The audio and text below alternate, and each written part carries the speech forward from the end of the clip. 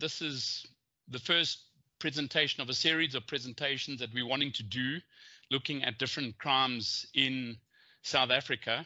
I think that this is a very important topic, and this is a very important series of webinars that we're doing. I think that the situation that we have in South Africa in terms of crime needs to have a conversation about it as to what the situation is, where is it happening. We believe very strongly as a company that every South African has a right to have access to information in the most user-friendly format possible, for them to be able to engage with government, with the police, with the CPS in looking at addressing crimes in their particular area. So we see as a very important series of discussions on the different crimes that are affecting our country. Let me just also thank Chris for his time. Him and I will be having this conversation, and this conversation is not only about us. We will be presenting some of the facts in terms of the reports that have been released and the statistics that have been released. But in addition to that, we're going to be introducing you to our new web mapping technology of our crime portal, which is freely available to the public in South Africa.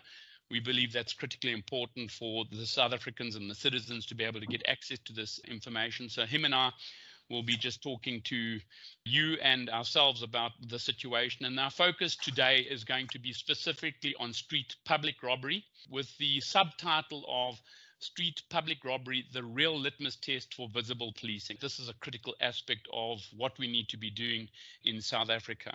So many of you will know Chris was the former general in the Crime Information Analysis Center, and I'd like to welcome colleagues from SIAC who are joining us today.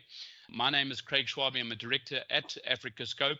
And many moons ago, when Chris was at the HSLC and then went to the police, him and I were the first two individuals to have mapped every single police station boundary in the country. And that is the basis upon which we are able to show this information in a map format today. So why are we doing this series of seminars? What we've been talking about is simply this, is that on a quarterly basis now, and in the past on an annual basis, the South African police have released statistics to the public. And we really feel that there is a critical need for us to have a longer term conversation about crime. It would seem to us that there is reporting on the situation with crime in a very aggregated form on an annual basis. We feel that a more consistent conversation needs to be had on different crimes and what the situation is and what we can do as a country. I believe very strongly in what we call social accountability. Social accountability is not only about the association between the citizen, the South African police, but also government, to look at what we can do with the expertise that we've got available and look at what we can do. So we're talking about a series which looks at information for action. So that's the basis of presentations that we're going to be doing over the next couple of months. I'm going to now hand over to Chris, and he's going to be talking to us a little bit about street public robbery, and in between we'll be conversing with each other. But in addition to that, we will be switching between the PowerPoint presentation and our web mapping portal just to show you its analytical capability. Chris, over to you. I'll start off with answering the question, what is street public robbery? Street public robbery are aggravated robberies. It's part of that category, the broad category of aggravated robberies. But what we always see is the six, the trio crimes plus 2 or 3 others. We always hear about carjacking, house robbery, business robbery, truck hijacking, CIT, and bank robbery. But the biggest chunk actually of aggravated robbery, about 57%, a constant 57%, is actually street public robbery. You calculate it by counting the others together and then deducting it from aggravated robbery. Now, street public robbery does not include the category common robbery. Common robbery is more a case where violence is not used or excessive violence is not used. It's where people grab your cell phone out of your hand or your handbag. It's usually handbag snatching. And that is not included. That stays a separate category for the purpose of this presentation. Street public robbery occurs mostly in streets, parks, open areas, nature reserves, parking areas and sport fields, but it can even occur in a bank hall, a movie theater, or a church. We have seen a year ago a situation here in a church in Centurion where a group of robbers entered the church during the service, and some of them were then shot.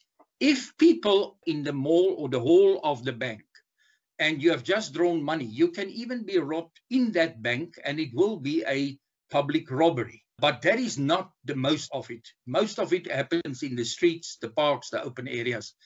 Examples, workers going to home. I think that's the most common scenario. Workers going home on the public transport, the poorest of the poor, those people who have to use public transport, and then they are dropped about a kilometer from their house and they still have to walk in the middle of the night towards that house. The other one that we see more and more in the newspapers is joggers, cyclists, which get robbed, especially of the expensive bicycles. And then we have areas here in Pretoria, and it's happening everywhere in the country. But here in Pretoria, for example, there's a specific area where customers are very frequently robbed while they're sitting eating, or the phone is on the table. A car will stop, somebody will jump out of the car, run to the cell phone and grab the cell phone. And if there's any resistance, there will either be a knife or a gun involved. According to my calculations and what we got from the portal, which worked with all these South African police crime stats, this 1920, the last full financial year, which wasn't affected by COVID, this is from April 19 to March 2020. That was just before COVID. There were 82,710 cases of street public robbery. According to Statistics South Africa, if we look at the Governance, Public Safety and Justice Survey of 1920, the same year, we find that only 42% of the victims of street public robbery reported it to the police. This is in sharp contrast to carjacking, where 78% of people report carjacking, because clearly the models of cars that get hijacked are usually more expensive models, and those things are insured, and that is why 78% is reporting that crime, and only about half of that is reporting street public robbery. I've written 2 articles already on the Stats South Africa crime figures, because I don't agree with Stats South Africa that you can do a survey, a victim survey, which is a very good victim survey. I must actually say they do a very good victim survey, but then calculate it on the basis of the population, because crime doesn't affect everybody equally in South Africa. It affects different crimes, affect different people differently. And I don't think you can take the population basis and calculate from there, because then you end up with 567,000 street robberies in 1990-20. I think we can discuss it later, but we feel that you should actually take the figure that was reported to the police and say, if that was 43%, then it will be nearer to 200,000 street robberies. Because if that is the ones that was reported, the rest wasn't reported, so you can calculate it on the basis of the reporting figure. I'm not going to spend too much time on that. I've already said, right at the beginning, 2003-4 to 7-8, there was about all the aggravated robberies, 75% were public street robbery. But then the others grew from 8 to 9, 2008 to 9. There's a constant 57% of all our aggravated robberies, which is street and public robbery. Just to give you an idea of the new portal and your ability to look at it from a crime perspective, and let's just maybe have a look at street public robbery. This is the new portal that we've put together, which is freely available. And what we've got on this portal is the ability to actually go through and find any particular police station. You can just put in a text search and do that. But if you're wanting, you can also do selections by province, by municipality, and by police station. And I just want to show you that, we can look at it from a national perspective. We can also look at it from a provincial perspective. We can even go down to a local municipality perspective. And in this portal, we've got both 1819 and 1920 crime statistics, which we can select in terms of the year. This particular moment, we're using the latest crime statistics, which is 1920, and we've applied that information. So you can see that the portal has changed its view to look at those particular statistics. And we're looking specifically at street robbery here, which we can look at any of the crimes by just clicking on the down arrow to have a look at it. So this is the situation in South Africa. Looking at the national picture, the redder the areas are, the higher the concentrations. So one can see that there is quite a strong correlation across, a lot of the major urban areas with street robbery in this particular map. But what we are able to also do is to very quickly go to select, for example, Gauteng, where you can apply Gauteng, and it immediately selects that. We can zoom in on that particular area to have a look at more detailed information. And as we are looking at Gauteng, you can see that it's changing the total street robbery numbers on this particular map. So you can see that, for example, there are 29,000, a large proportion of the crimes were committed in the area, and many of the police stations in Gauteng, especially the more urban centers where you've got a lot of the townships, are areas where high levels of street robbery occur. And this is information that, Chris, and correct me if I'm wrong, this is data that we've put together by looking at a subsetting of the aggravated robbery statistics. Yeah, that's correct. So let's just go and have a look at some of the other provinces. Let's go down to KwaZulu-Natal. We can then zoom into KwaZulu-Natal to have a look at the situation there. And you can see that it's quite a different situation. I mean, of course, KwaZulu-Natal is a much bigger province than Gauteng, but again, strong concentrations of street robbery occurring within the more metropolitan areas of the province. And it's dropped down to 12,000 street robberies in that particular area. And then let's just have a look at the Western Cape as an example. There we go. So again, strong association with the metropolitan areas in the Western Cape and also the Garden Route areas. But again, you can see that the numbers of crimes in those areas. So in terms of the provincial situation, it's very much a Gauteng phenomenon, followed by the Western Cape, and then probably followed by KwaZulu-Natal and the other provinces. But the advantage is that all the statistics that are associated with all of the different crimes in relation to all the crimes associated with this particular province at this moment in time, because we've selected it, allows us to have a look and see what the situation is in that particular area. So just by clicking on it, we can very quickly see which are the stations in the Western Cape, because we've selected for the Western Cape, which we have got the highest numbers. And we'll come back to this a little bit later as we go through the presentation. So I'm just going to go back to our presentation, and Chris can continue with what he's been talking about. And this is the street public robbery trend.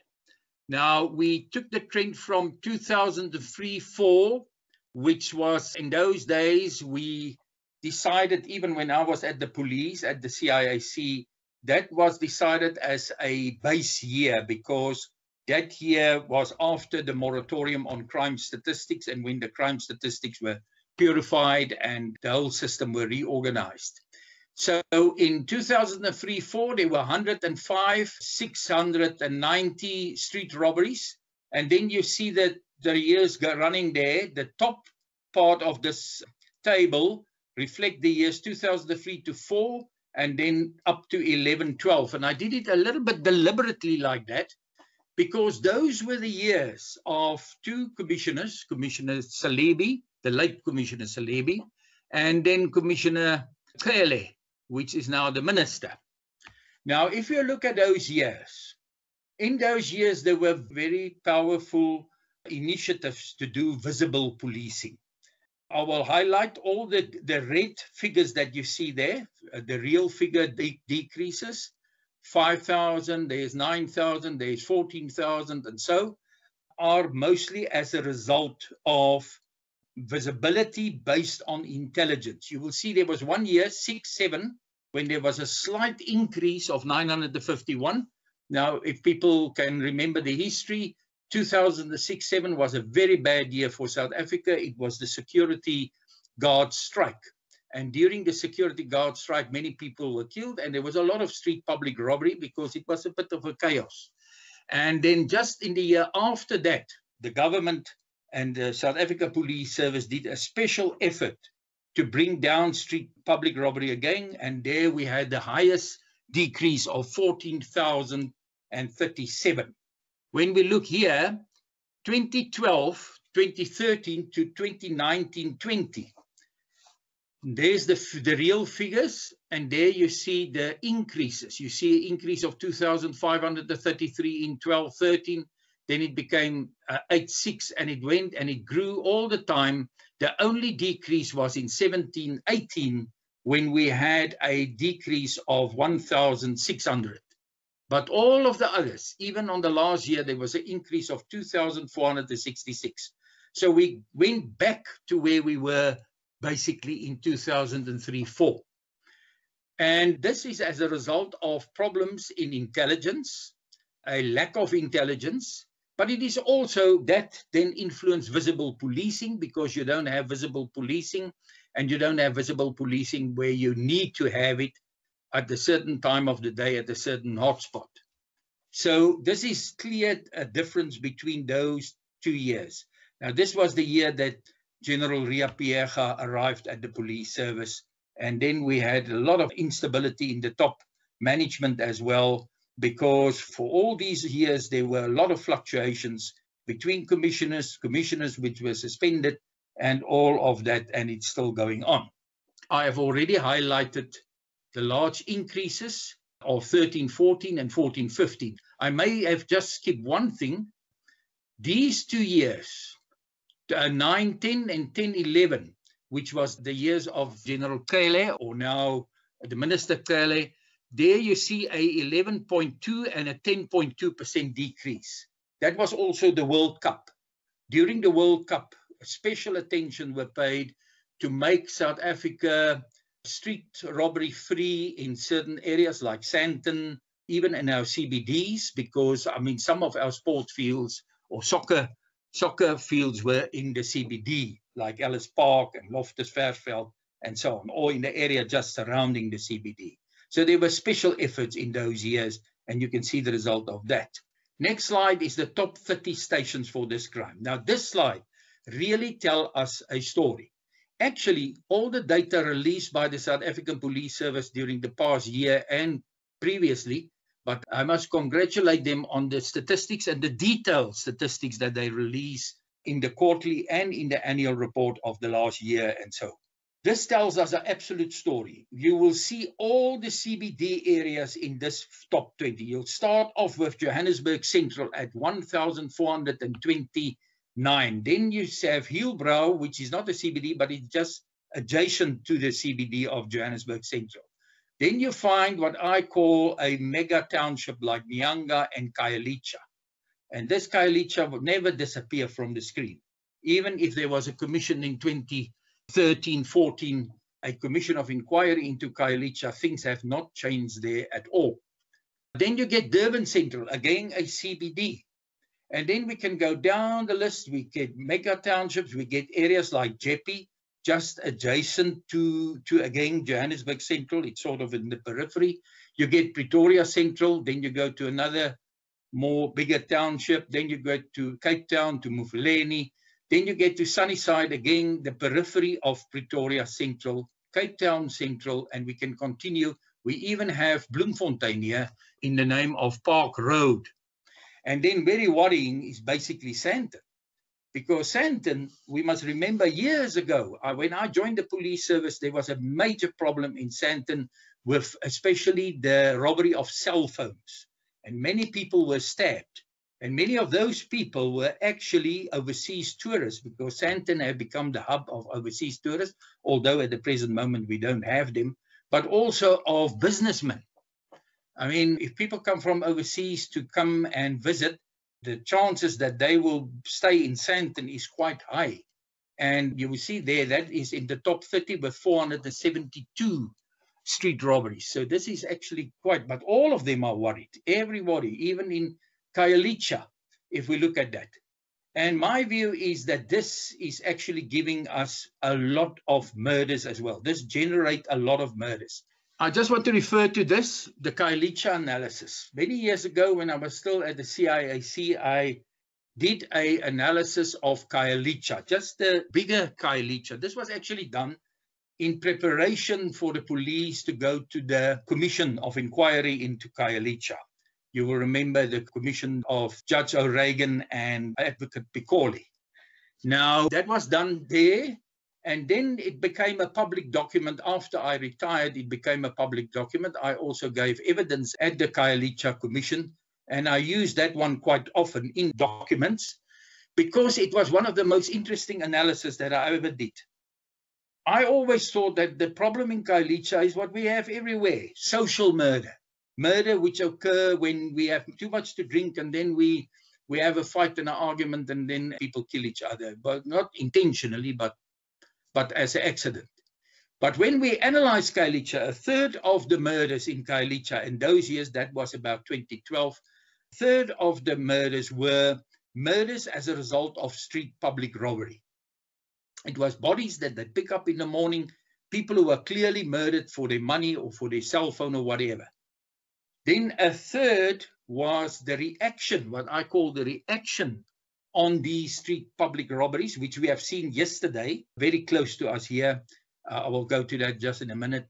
But in Khayelitsha, a third of the killings were vigilante killings, was vigilante mob killings. And then a third were other kinds of killings, gang, social murders, those kind of things. So we have just seen yesterday, Zandspruit, here next to Rodepoort actually. At Zandspruit, 4 people were murdered and 5 is in the hospital. And last week there were a whole range of vigilante killings in Mpumalanga. But all of them is because of crime that occurred. And mostly of these crimes were street robberies. Okay, places where murders occurred. The stats the police have just released for the last quarter. But if we go back to the other quarters, if we even go back to this year, 1920, we find a very similar pattern, And that is that most of our murders occur in public places. And where does our street robberies occur? And our public robberies is in public places. Then mode of transport, public transport, there's quite, and if you count these things together, then you will find that a large percentage of our murder occur on what I call on people going to work or from work to home, especially after dark. A lot of people is getting killed in that specific situation. And that also indicate to me that street public robbery play a much bigger role than we ever think. On the causative factors, I will not concentrate so much on that. If we look at the causative factors of murder, there is a chunk which is arguments, 38.8%, but then there, 19.4% is robbery. But this is only of 40% of the dockets, because many of the dockets can't be analyzed because there is no indication of motive, causative factors, any hypothesis why this person was killed.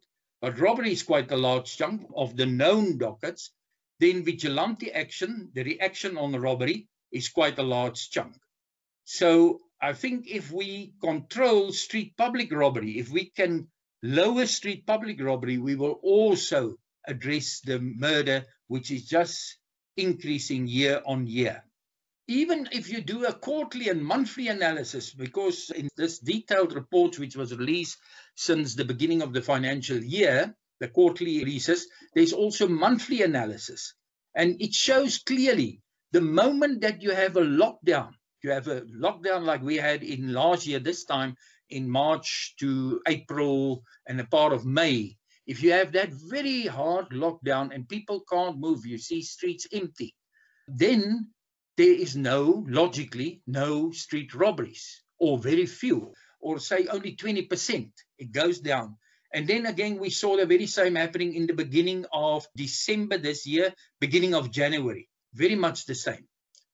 Then if you do an attempted murder analysis, because those people are alive, those who are murdered can't talk, so we pick up bodies in the morning, but we don't know how they were killed, and was it street robbery or was it something else. But if we take attempted murder, because these people can talk, you also get a very clear indication that street public robbery is quite rife, and that many of our murders could be as a result of that. Stations where it occurs. Well, I've just shown you the stations, the top 30, but we can also look at broader. But if we look at stations where it occurs, it is clearly on, and those stations, the CBDs, people travel there on a daily basis, and then from the CBD to the mega townships where most of these workers stay. And they move there sometimes late at night and they get killed. We've had a look at the distribution of the data for South Africa. Again, I just want to emphasize this is the viewer which one can get access to off our web portal. It provides all of the numbers of crime statistics in the country at a police station level. But I just wanted to give you an understanding. In many instances, there's a lot of information available in South Africa on crime statistics, whether it's in a tabular format, whether it's in reports, and to some extent also on web mapping technologies. But in many instances, it's a very static view. And utilizing the technology that we're using here, we can do quite a lot of sophisticated analysis in being able to do what we call filtering. So I just wanted to give you an idea. What we are doing here is we're using what we call a quantile approach, and we've classified the police stations in terms of the number of street or public robberies into these different classes. So the highest class that you've got at the top here is this particular red class here, which means that in that high incidence, there are 63,000 people of the total that are in the high class of the different police stations. Now, what we are able to do is to go and then start looking at it from an analytical point of view.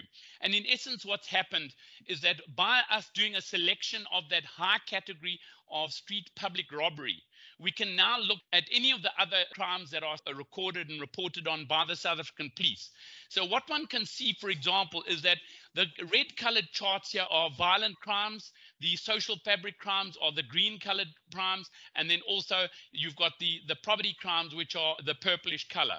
Now, if you have a look at the extent of this red area, it gives you an indication as to, in relation to the high category of street public robbery, what is the strongest correlation in terms of the other crimes in South Africa? Now, we can analyze this utilizing other variables, for example, the size of the population, other environmental factors, and I'm sure that the general and brigadiers from the police or Professor Britska will give us some thoughts in terms of what some of these particular factors could be. But what one sees is that by the fact that this is the highest level of redness associated with aggravated robbery, in essence, it's saying to you, when you do a statistical analysis, police stations where you've got high incidence of street public robbery are police stations which have high incidence of aggravated robbery. And as public street robbery is a subcategory of this particular crime category, that makes a lot of sense. But if one looks at it in terms of some of the other robberies or crimes as an example, so attempted murder, it is also an area where there are fairly high levels of attempted murder, as well as common assault in those particular areas and residential premises as well. If one looks at assault GBA, the top category is slightly less. And then if one goes to carjacking, it's an area where carjacking is strongly correlated, and then murder. So murder is not as strong, but there is a strong correlation. So what these statistics are saying is that in areas where you've got street public robbery, which is a subcategory of aggravated robbery, there are other crimes which are associated. And Chris and I had a conversation about this a little bit earlier, and it emphasizes to us that in dealing with some of the other critical crimes that we are facing in South Africa, we need to be looking at how do we deal with street public robbery. And as he's pointed out, that's about visible policing and intelligence-based policing. So this just gives you an idea of what one can do. And if one, for example, has a look at this and says, okay, well, let's take, for example, common assault. If I select that particular area, as you can see, all of the charts have now changed, and it gives you a perspective in terms of what are the police stations which have high incidence of street public robbery, and in this particular instance also have high levels of common assault.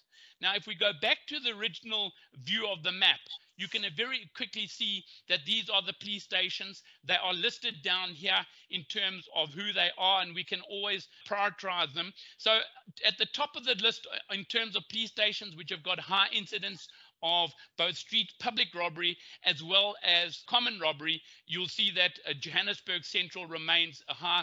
And in terms of the rank or the order of these police stations, there is not a significant difference. There are some police stations that have been dropped off the list, and we can see that in terms of street robbery or public robbery, those which have high incidence of street robbery as well as common robbery makes up about 54,000 of these crimes in South Africa, and the map shows you where those particular particular facilities are.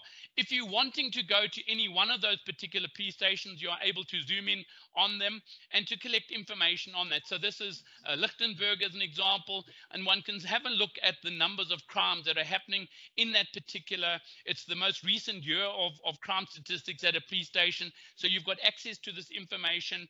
And I think that this is a powerful mechanism for not only research purposes and more informed decision making in South Africa, but I think it's important for the people of our country to be able to get access to this information in a readily usable format, so that they can partner with the South African police, they can engage with the CPFs, they can engage with politicians and government officials to look at how we can address these particular issues in these high priority crimes. And this is in essence what this analytical tool is doing, is it's saying, if you look at a whole range of factors or a whole range of crimes, you can start to identify which are the high priority police stations in relation to many of the crimes that are associated with one another, where you need to be focusing your attention.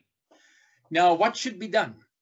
Well, the first thing I want to say is, when I listened to the release last Friday, it seems to me that the police management and even the minister, unfortunately, have some preconceived ideas of what is now causing this murder, for example. There was no mention of street robbery, because since about 2014, I think that's the last report where I saw some mentioning of street robbery and some data on it. But since about 2014-15, there was no figures published separately on street public robbery. You can calculate it if you want to, but there was no separate figures. And there's no special mentioning made of this crime, which I think affect a lot of very poor people in this country. We mention carjacking, which affect the more affluent people, but we don't mention this one. But police management should look at these figures, look at everything which was released to the public, and I will again want to congratulate them.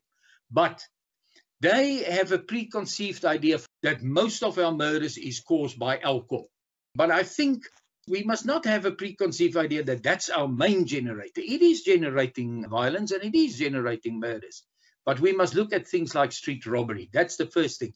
This data that is released is talking to an analyst, and it should also talk to the decision makers. And also the analysts that we have in this country should also analyze and then talk to the decision makers. My recipe, if I can give the recipe, I see it in the table, the trend, that crime trend, where we have all those rates, decreases in the years 2003 to 2012. We have all those decreases. Those were the years of constant high visibility based on intelligence. And then much of that intelligence, 80–90% of that intelligence, is exactly what we presented this morning. I'm actually the presenter of Station South Africa this morning. I'm the CIAC of Station South Africa, because this data tells you where you should focus, what time should you focus there. And the police even have much more detailed GIS data where they know each street corner where this, or each taxi rank where this street robberies is happening.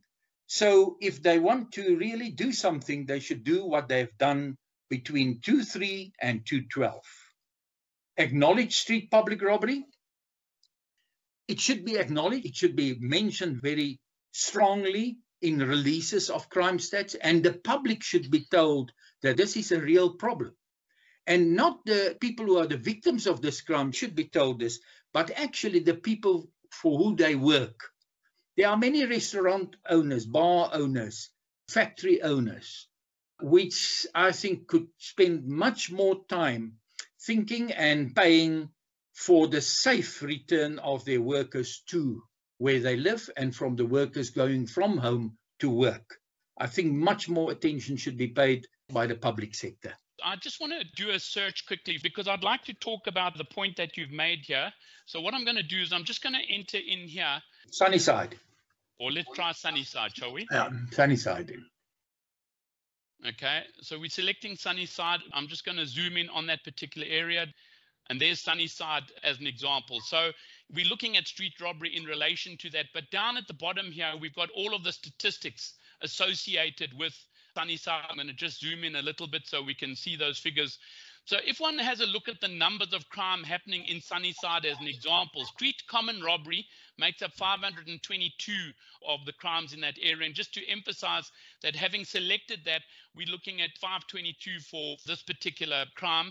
So when we go in, one can start to look at, what is the situation here? So 522 in Sunnyside is predominantly motor vehicle theft is 1,400, a lot higher. And then other forms of theft, you're looking at about 1,600, followed by aggravated robbery. So the situation is that as street public robbery is a subcategorization of aggravated robbery, you can see that it's a high proportion of the aggravated robberies that are happening in this particular area. And there are probably strong associations between that in terms of other forms of crime, like common assault as an example, common robbery as an example, and also motor vehicle theft.